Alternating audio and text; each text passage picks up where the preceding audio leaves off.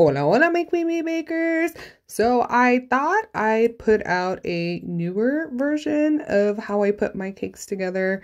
I haven't put out a video like this in a very long time since like I first started teaching classes, and thought I'd be time to do it with this one. So I'm putting together a 6-inch Mexican vanilla cake with strawberry filling.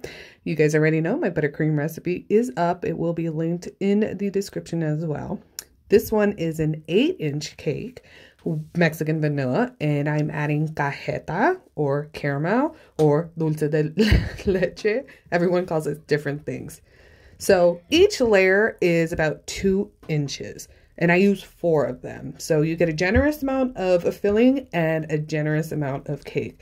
I love these ratios. I've tested out so many different sizes of cakes that this is my go-to cake ratio. Everyone does them different. This is just what I like and what I've stuck to for the past couple of years. Because again, I've done the 3-inch layers. I've done 4-inch layers, I've done 1-inch layers, and honestly, I really love the look of this cake when people cut into it. And all my clients really just love the ratio of the filling buttercream to cake when they cut it open or when they're serving their slices and whatnot. So this is why I do it this way. And it also gives you a taller cake to work with. It's more even, it's more structured, in my opinion, again, and everyone does things differently. I just think it looks better this way. It just looks like oomph. How do I even put it into words?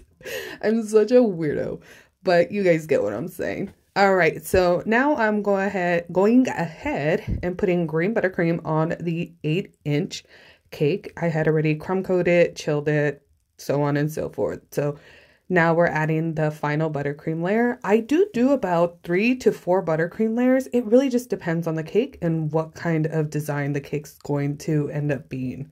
So every cake is not the same. Every cake is different, if that makes sense.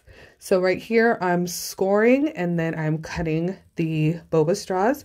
Remember, everything I have in my Amazon storefront, if you guys are ever curious of the stuff that I use or the stuff that you would need, everything's in my Amazon. And I even have them all categorized for you guys too. So yeah.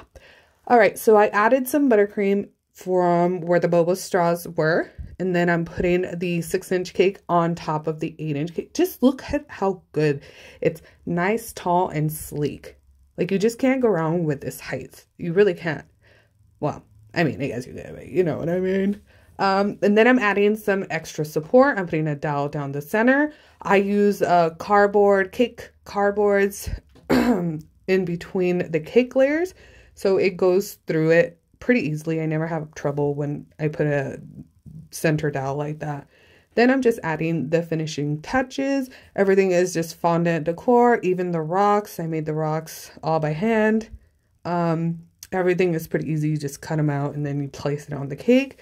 And then my friend wanted a dino on top and then his name. And then there's his birthday cake. How easy was that though? You guys can do this. I promise you guys. Well, let me know if you guys want an more in-depth cake tutorial. I'll try to get that out to you. But don't forget to subscribe and like and share. I love you guys. Bye.